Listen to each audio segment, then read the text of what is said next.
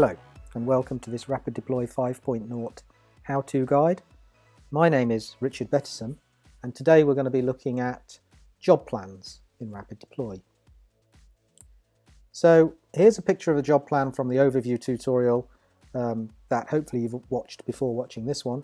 And this shows how you can build up a job plan of various project targets to create complicated routes to live for various different components. So in this case we've got the script demo 40 project and the schema update project. We've got different steps between the project targets, so there's a manual step, a REST call step and an auto step here. And we're running the two project targets for the two different components in parallel in development, then in test and then into production.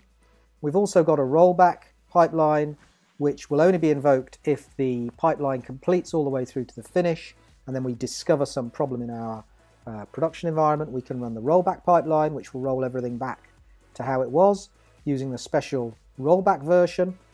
We can choose to use that version or not. Typically people will use that version, which is the N-1 version that was successfully deployed to any of those environments.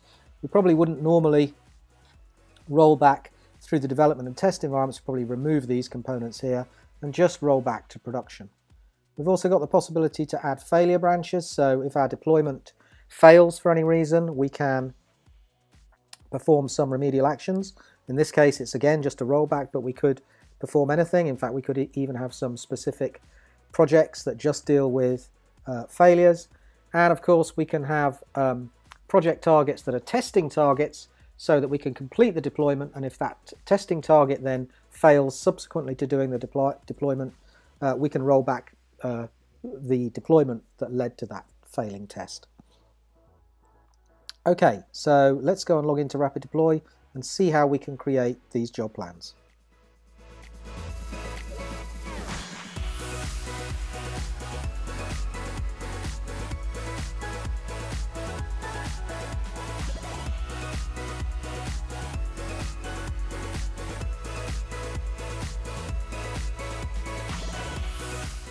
So when we've created a new job plan, we get this empty box here.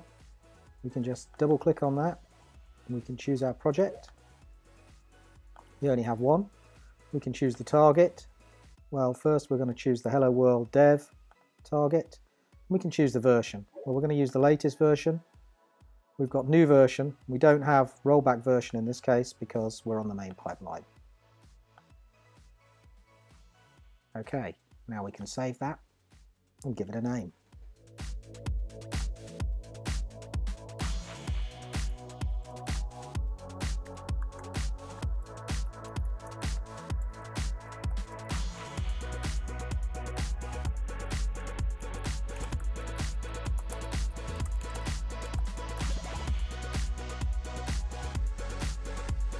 Once we've saved that, now what I'm going to do is I'm going to go back into the project and I'm going to create another target that we can deploy to.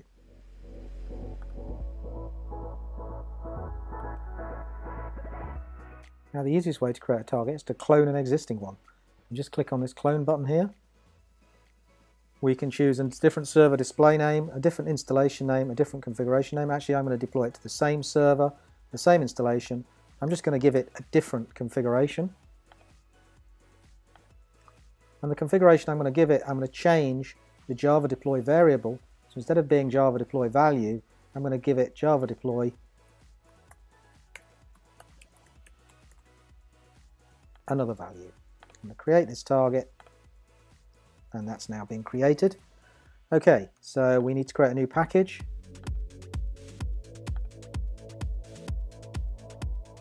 And then we can go back on the pipeline and add this target to the pipeline.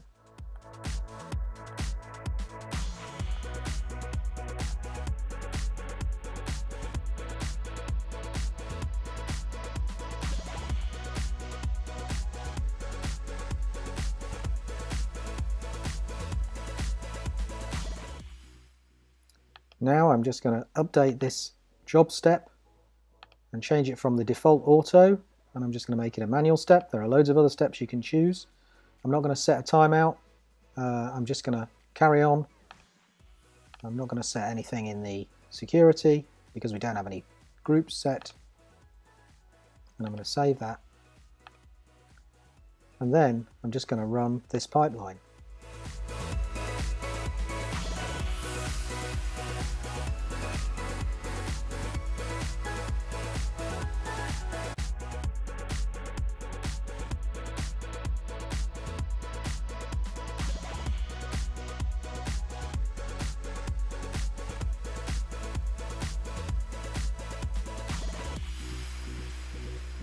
Now the pipeline's halted, waiting for manual intervention. I'm just going to approve that and resume it.